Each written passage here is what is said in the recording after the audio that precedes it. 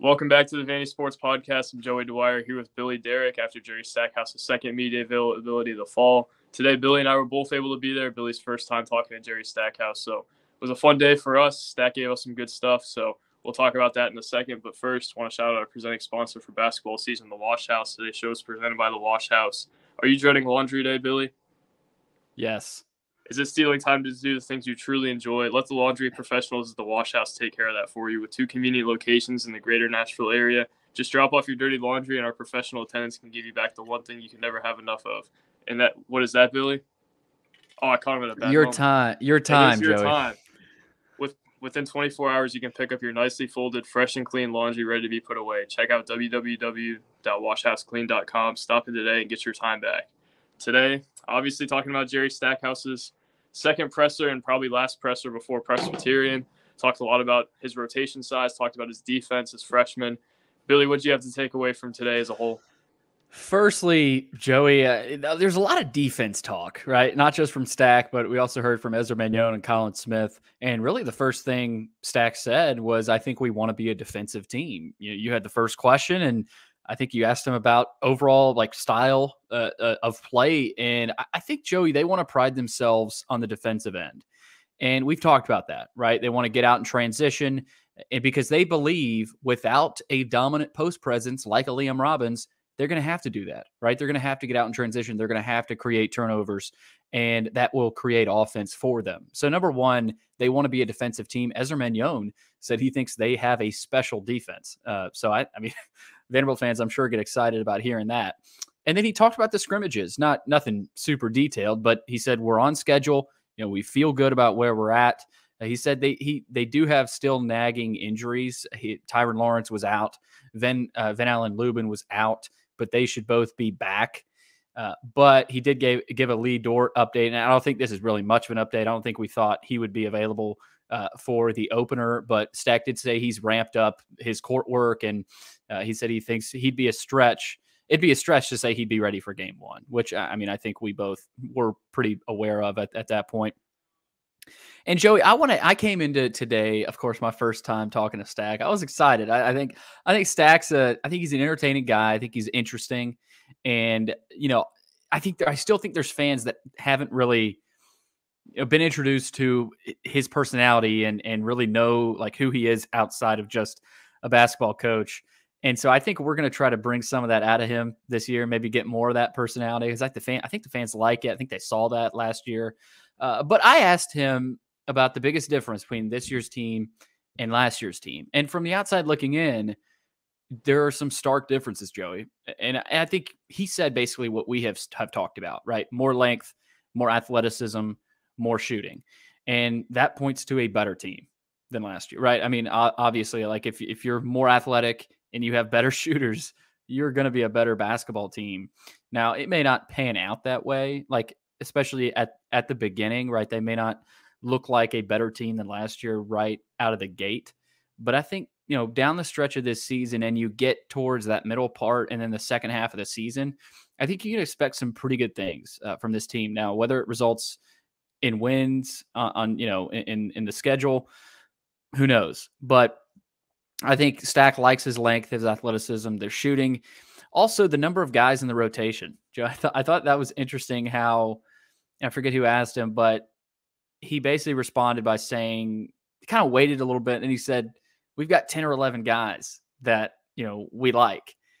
And he said that, and I was like, wow. I mean, that's high praise. And then he said, heck, we might even have 12 or 13. Right? He really likes this team. He mentioned Graham Carlton. I don't know that he mentioned Colson Messer, but he has before with you. So I think that's interesting. He really likes his team.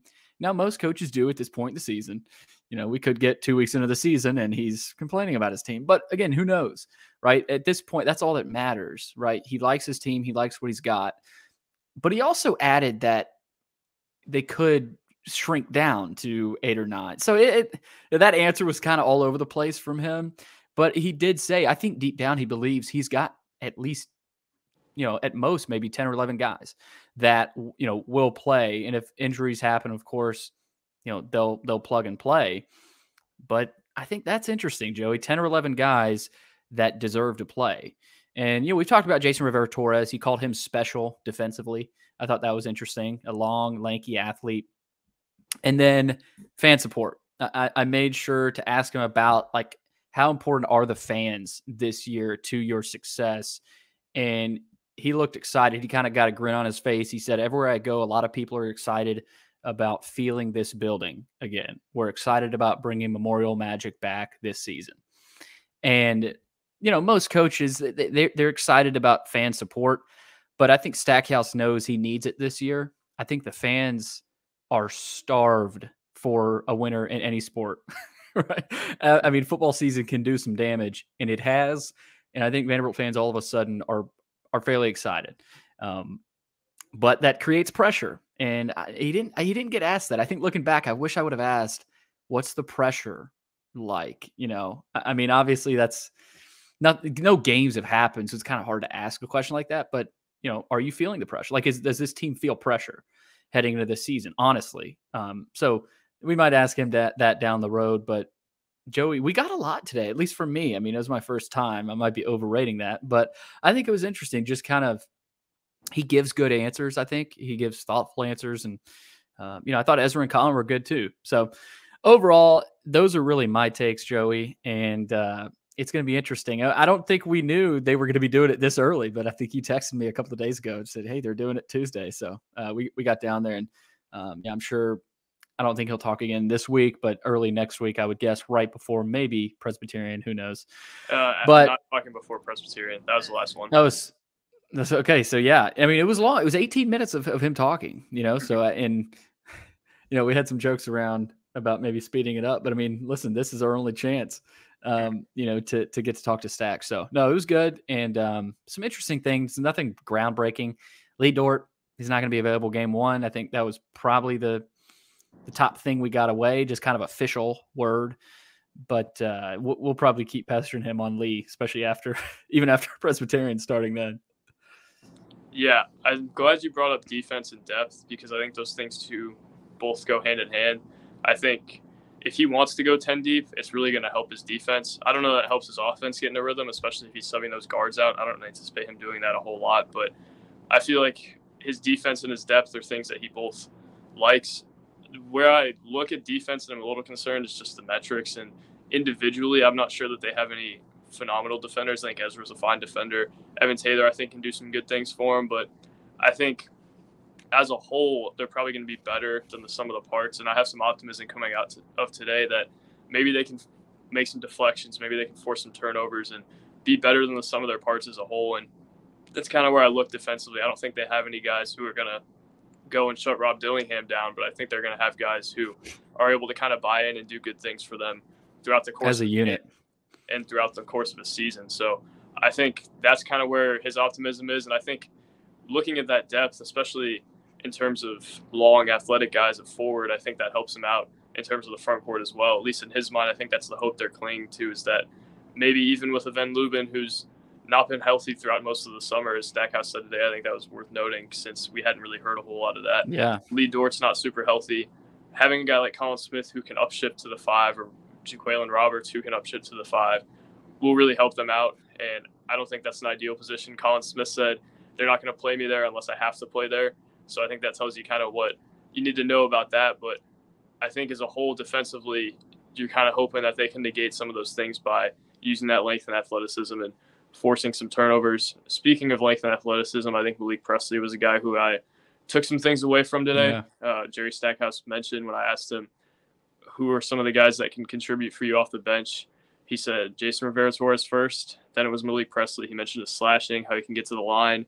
That's when he brought up Van Allen Lubin getting hurt. But I think Malik Presley is a guy who we've heard a lot about throughout Stack's pressers that we hadn't really heard a whole lot about this summer, outside of maybe one or two sources here or there. I think Malik Presley is a guy we probably should have talked about more earlier in the offseason. It feels like he'll have a chance to play. Stack's going to mention all the freshmen. I think everybody's going to get a chance, but Malik Presley feels like one he's been really impressed with. So, Billy, I have some more, but I think those are some things, as well as Colin Smith being a leave candidate. What did you take from Colin today, and what did you take from what Stack said about him as well? Yeah, Colin felt more mature, Joey. I mean, last year as a freshman, didn't really speak to the media much in general. But it was interesting. Just seeing him walk over after Ezra was kind of funny. Ezra's listed at 6 feet. Joey, this just in, he's not 6 feet. Ezra is probably closer to 5'10". And no disrespect. It's funny that they always list guys taller than they are, but it was just funny. You get Ezra. You go from Stack to Ezra to Colin, and it's kind of an interesting shift there. But yeah, Colin, 6'9". He's big. He's a big kid, Joe. He's physical. I think last year you didn't really see a ton of his physicality come out. He's long, he's athletic. He's put on 20 pounds too. That's where physicality comes from. Yeah, he said he put on 20 pounds, but not just pounds, but good pounds, like good weight, and that's important. Like, it wasn't like he put on like 20 pounds of fat. That's 20 pounds of some muscle right there. So it'll be interesting to see, does his game change at all, right? Does he, is he playing in the paint more? I think the first answer to that question is yes, he's going to have to. And there's going to be some pressure on Colin Smith this year to, he mentioned guarding Sheboy in the post last year. And he's confident he can do that. I don't think he wants to do that game in, game out. I don't think anybody would. But no, Joey, I was impressed. And he talked about being a vocal leader. He said he's been working on being more of a vocal leader this season. 20 pounds, of course. I think he's the X factor for me, Joey. And then, for Ezra, calm, cool, collected. He's a smart kid. He's very calculated in what he says. And for me, it was just, I made sure to ask him about the shooting adjustments. I love how you asked him that. And maybe it was kind of a follow-up to something he said, but I'm glad you asked him that at SEC Media Days, because I made a point to ask him and Stack about it. And Stack really just said he's been in the gym, he's been working, but I want to get deeper into how, I'll be interested to see, does his form look different than last year? Or is it more of, I don't know that it's necessarily different. I think there was maybe a tweak here or there, but I think it was more so just repping it out rather than changing forms. Like Stack said, yeah, I think that's what I got from Stack. Yeah. So, yeah, and yeah, for Ezra, I also made sure to ask him about the challenges last year of just adjusting to the offense. But we were talking after, and you had told me, because Joe, you're my guy, you're everybody's guy for Vanderbilt basketball. But you made sure to tell me that it was more of like the stage, guarding, SEC point guards, guarding. Their non-conference slate was tough last year. So he right out of the gate, VCU, Southern Miss, Crowley, and some of those guys. So he just that was probably a bigger adjustment. Like, he didn't even really say the playbook and learn. I don't even know if you call it playbook, but just the scheme and everything. Learning that wasn't that bad. And then we talked after, and you had told me that it was more of just adjusting to the stage and playing great players night in, night out, and having to come in front of the media and social media stuff and all kinds of things. So I thought that was interesting from Ezra, but two guys that are mature, and I think they're going to be leaders. They're going to have to be leaders. We know the leader Ezra is, but for Colin Smith, Joey, first thing I thought of just looking at him was like, this kid's a lot bigger, and he's going to be a little bit of a different type of player. And I think that should excite Vanderbilt fans. I think where you can maybe see the biggest difference with Colin Smith is not only in terms of his body and his positional versatility, which I think he had last year, the positional versatility. This year, I think maybe he could be more of an off-the-dribble threat, and I asked him about that. I think he thinks with a bigger role and some more responsibility in that offense, some more stake in that offense, he can be a guy who can put it on the floor here or there and go get his own shot. I think that's what really excites you if you're a Vanderbilt fan, is to see Colin Smith putting it on the floor and beating his guy, not off a closeout, but just straight up defender set, and Colin Smith goes by him and gets a bucket. I think that would be a huge step for him. And why can't he make that step, Billy? Last year, the efficiency numbers were great. The peripherals were really good. He put on 20 pounds of weight. He's earned more of a leadership role, and he has a bigger role with this roster and could really step into that third scorer role. Why not Colin Smith? Why is it not his year? I think this could be a huge year for him. And if you didn't think he was going to take a step heading into today, I think he could certainly convince you otherwise after today. So Colin Smith's a guy we've talked about a lot throughout the offseason taking a step, but today I think confirmed a lot of what we heard. I didn't think he even put on that much weight. I heard he did some really good work with his body, but I had only heard 7 or 8 pounds. I hadn't heard he put on 20 pounds. So that's a big adjustment for Colin Smith, and one that I think is really significant. Jason Rivera-Torres is another guy that I think you like hearing about his defensive kind of versatility and how he can get his hands on balls. I think there's a lot of good things that he does. Malik Presley, those are really the main guys I take things from. Obviously, Ezra Manjon and Tyron Lawrence are going to be the guys. We've known this all along, but whether Colin Smith can step into a third score role and maybe push for an all-SEC team versus being a 7 or 8 point per game scorer that's really only doing it off the catch and not giving you a whole lot of personal or positional versatility. I think that's probably the difference between them being a really competitive SEC team versus them kind of sputtering out early in league play. So Colin Smith's the X factor here, like we've talked about. It was originally Lee Dort, but obviously it doesn't seem like that'll be as improved as we had thought. Paul Lewis, I think, is a guy who they've liked a lot from. They want to move him off the ball. So that sophomore class is going to be big for them. Also, Van Allen Lubin being part of that sophomore class. And if he can get healthy and hit the ground running early, I think that would be huge. I'm not sure how many minutes he'll be able to play early on because of those injuries. But if Vanderbilt can get him at full strength after those first 4 games and get him into Thanksgiving week rolling, I think they're in pretty good shape. So sophomore class, Billy. Yeah, that's key, Joey. I mean, those sophomores are so big this year. And you talk about Colin Smith. I have a feeling we're going to be talking a lot about Colin Smith this season. You know, obviously Mignon, Lawrence, those guards are going to be the straw that stirs the drink. But I think Colin Smith is going to be the glue that keeps this project together, or at least can be, right? And if Vanderbilt, like you said, if they want to make the tournament, he has to be, right? I mean, you know, there's just not another candidate. Like Colin Smith he's so versatile. He's gotten big enough to be able to bang down low with some of the elite 5 men in the league. He talked about that with Shebue. So there's really not another candidate that can. And I thought it was interesting thinking about Van Allen Lubin. You know, we didn't ask Stack a ton about him. I wanted to, but I saw his tweet from John Rothstein about, early, probably after lunch or so, right after I got out. And I guess he talks to coaches. He had talked to Stackhouse, and Stackhouse told him that Vandy's going to use Lubin in spurts as a small ball 5 during this season. And of course, that caught my eye. I don't know if you already knew that, Joey. I don't know if you saw that from Rothstein. I just think it's interesting, like a small ball 5. That's what we're calling it here. Like that's Vanderbilt. And Stack had referred to a lot of small ball.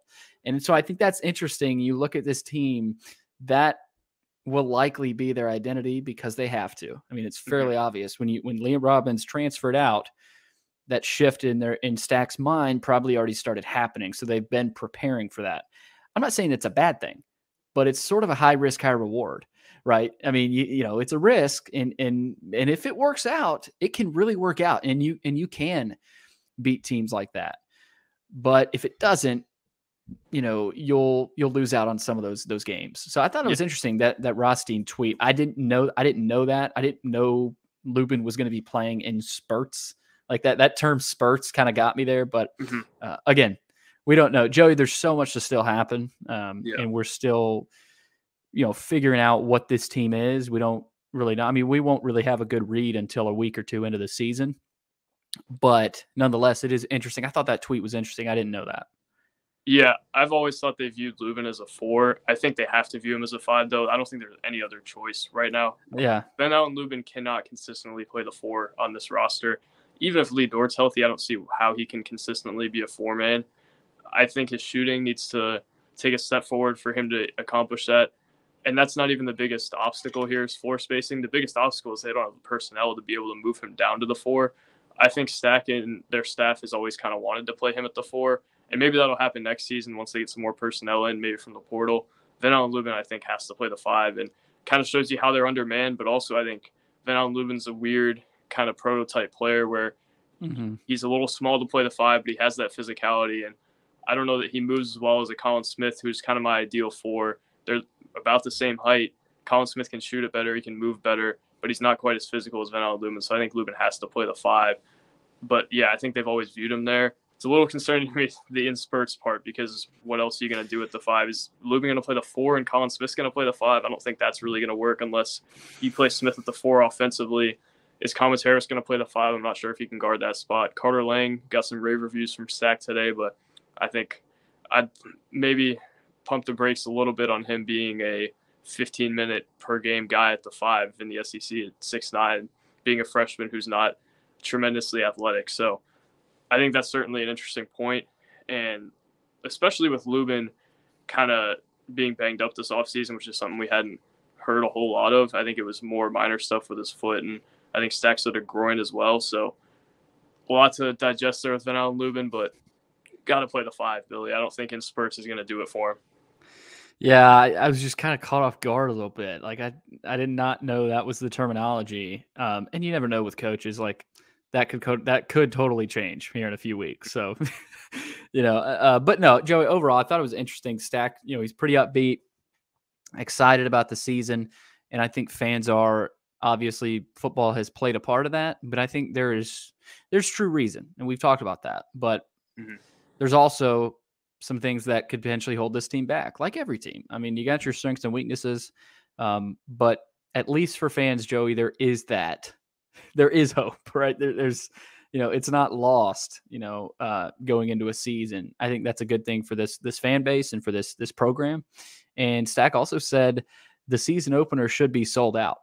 So he, I think that was a little out of context. I think he said, he kind of made a joke and said, if everyone on the street who tells me they're coming comes, we'll be sold out. But I think that was more tongue in cheek. True. Yeah. But nonetheless, I think he's excited. I think fans should be excited as well. And he wants fans to come out. He knows they need them when they've got those home games, and we saw them last year. So it's going to be fun, and we'll see. There's a lot of mystery, Joey, but I think this team is ready and excited.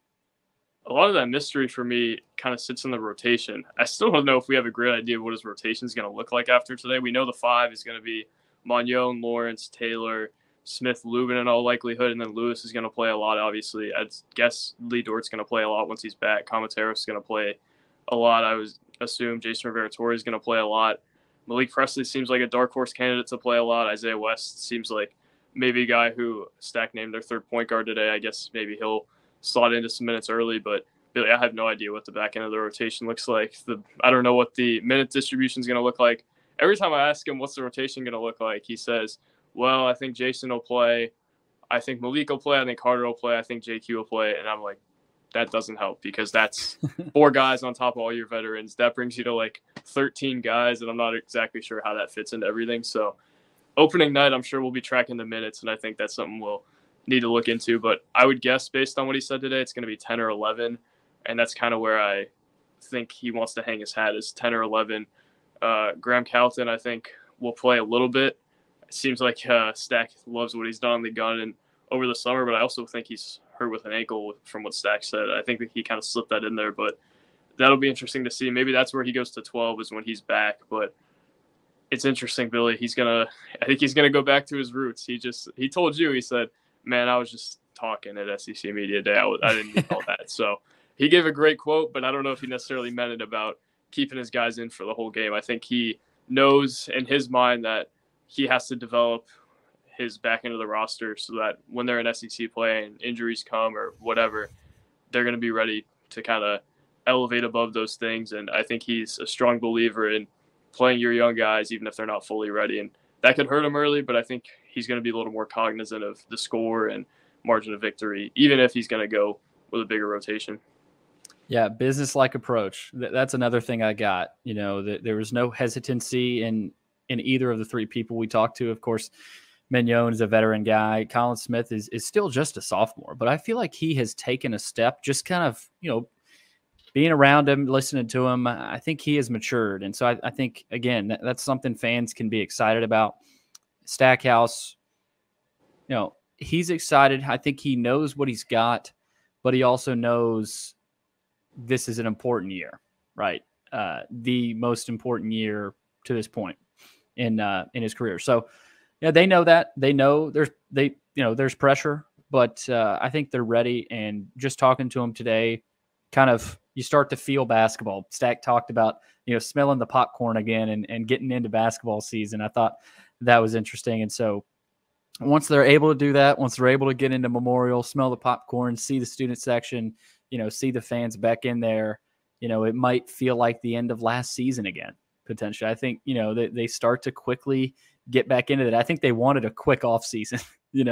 They wanted to kind of keep rolling and keep that magic going. So we'll see if they can do it, Joey. Yeah, it'll be really interesting, Billy. I'm sure we're both looking forward to that. I'll be at Belmont on Monday.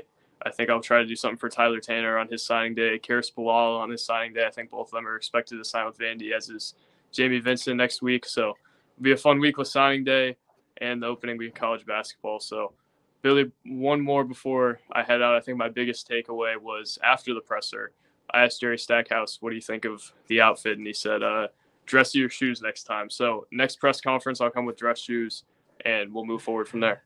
Yeah, he said, I don't know if those New Balances are going to cut it. He didn't really refer to the socks, but the New Balance brand in particular. And I think he said as he was walking away that he would show you some stuff or something. Like is Stack getting you some shoes, Joey? I don't know. All I know is I can't afford the rhinestone diamond shoes. So if Stack wants me to buy something off of him, it's not going to work. But we'll have to figure out what media ethics are if Stack tries to hand me a pair of diamond shoes. I don't think it's going to get to that point, but I guess we'll have to consider it. I'm going to control what I can control and focus on not making fundamental technical errors with the way I dress. So we're going to go with dress shoes for next time. But Billy, that's all I got. Any closing thoughts? No, Joey, I'm good. We'll have a Wednesday pod tomorrow morning with Chris, Luke, and I talking about Vanderbilt and Auburn and everything going on with the football program right now, which I'm sure everybody's ready to just shift over to basketball. But we'll have that. I'll have the pregame show Friday morning, and then we will be at Auburn. It's actually in Nashville. We'll be at Vanderbilt versus Auburn here in Nashville. Last home game, senior day. So last little chance here. I know they still got South Carolina, but obviously the football team is struggling. They're in a rut, as we know. And can they get out of it? That's the question. We'll see. This is one of their chances too, I think. So yeah, we've got a lot of content coming, Joey, and it'll be a fun weekend. Yeah, it'll be a fun week next week as well. I can't wait for IUPUI to play Spalding at 10 a.m. on Monday morning. That's where my eyes are set after Saturday's football game. So we'll be. I'm excited to see Joey Dwyer in basketball season. I feel like you are just unhinged. Monday's going to be one of the best days of my life, Billy. I'll be at the Belmont Georgia State game, covering the Lipscomb game while at that game and also covering that game. It's going to be heaven, Billy. Is this heaven? Nope, just college basketball. Thank you guys for watching. God bless. Thank you to the Wash House, and we'll talk to you soon.